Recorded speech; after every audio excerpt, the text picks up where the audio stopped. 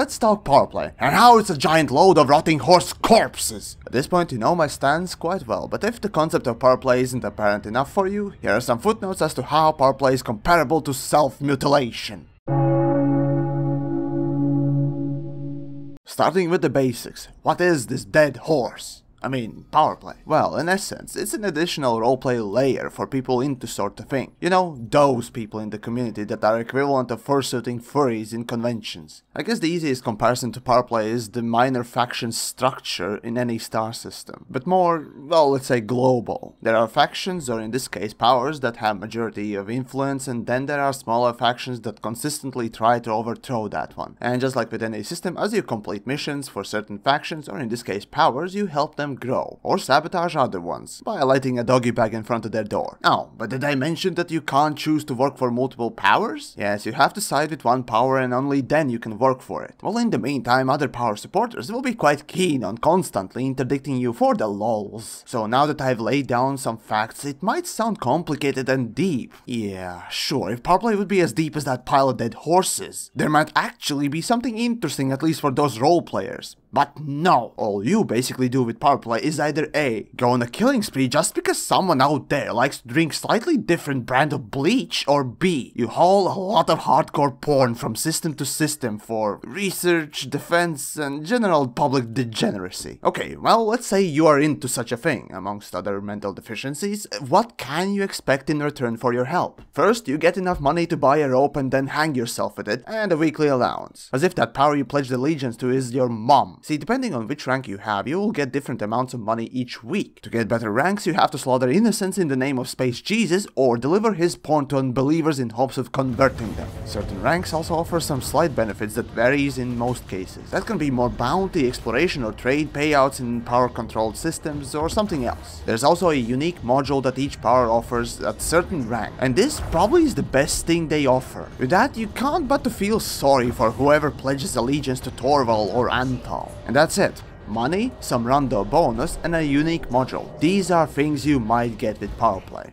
Oh, but wait, you know what's even better? The fact that every week your merit points are slashed in half. And if you want to get that unique module, you have to be with that power for at least 4 weeks. Isn't this system absolutely wonderful? I just love it so much, I think I'm also gonna lobotomize myself with a coat hanger. Yes, this is where Powerplay officially breaks down and becomes a complete mess. Something like what would happen to a toilet if you gave your grandparents laxatives and hot sauce laced applesauce. 4 weeks is absolutely stupid. And sure, I get it, you shouldn't have all the modules in just a few days.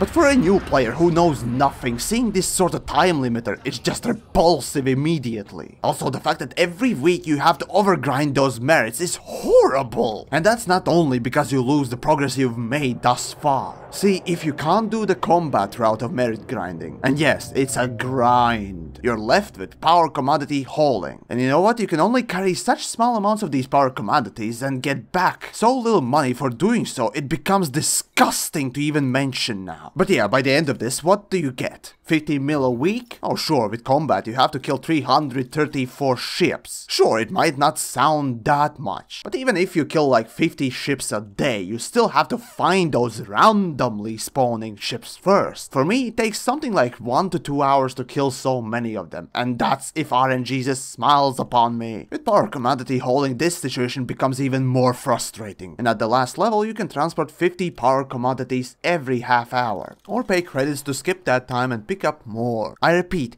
pay credits to transport more, or wait that half hour. Okay, so let's say you're a commander at rank 1 and you want to do a non-combat power play. To get to last rank in 1 week without spending credits, you would have to spend 71 hours transporting these power commodities a day. So it's literally impossible to do, and that's constantly flying every waking hour of a day. But hey, at least at the last rank you can uphold it easily, right? Sure, you'll have to do it for 7 hours every day if you don't want to pay, since you can pick up only 100 merits every hour, or 50 in half hour. So tell me, is this gonna be your next job? So either you pay for extra commodities and lose money, or go sit in a corner and try not to cry. Seriously, before making the video, I never knew how disgusting disgusting the howling part of the Powerplay was. Oh, and apparently piracy also gives merits, but let's be honest, when has piracy ever been profitable and efficient, even on its own?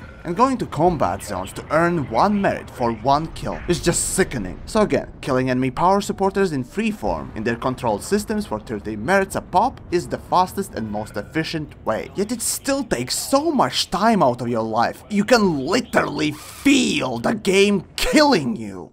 Now, let's say you're a role player and everyone suddenly chooses to support Arissa. Now, for several months she's been in the first place and most systems are under her control. What exactly is the end game here? As much as I tried reading up on this stuff, there is no end game. You just get to control the bubble and that's it. And even that's debatable if it's possible. What stinks in here? Is that the pile of dead horses or is that manure pile next to it?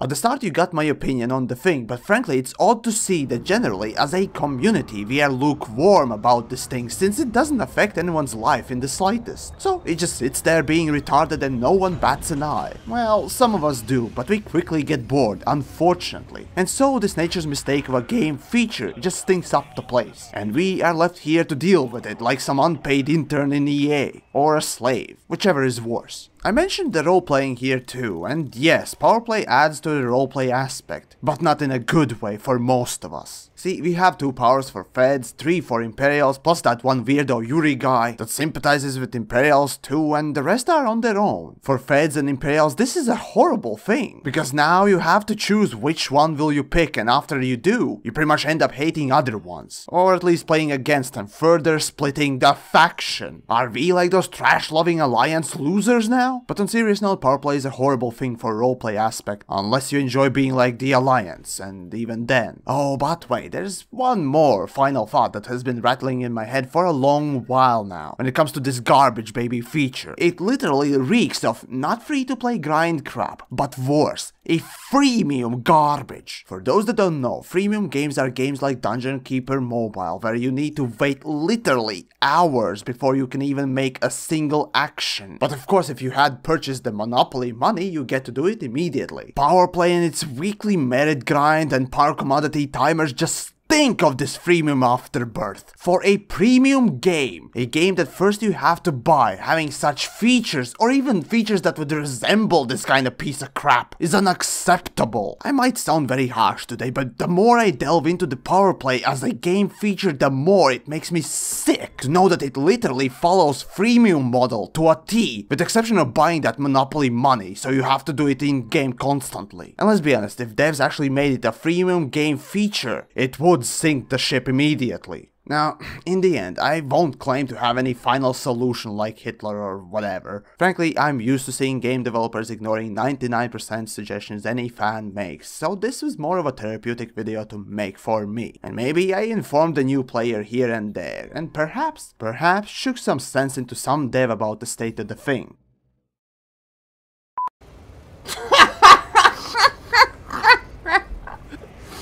This is depressing!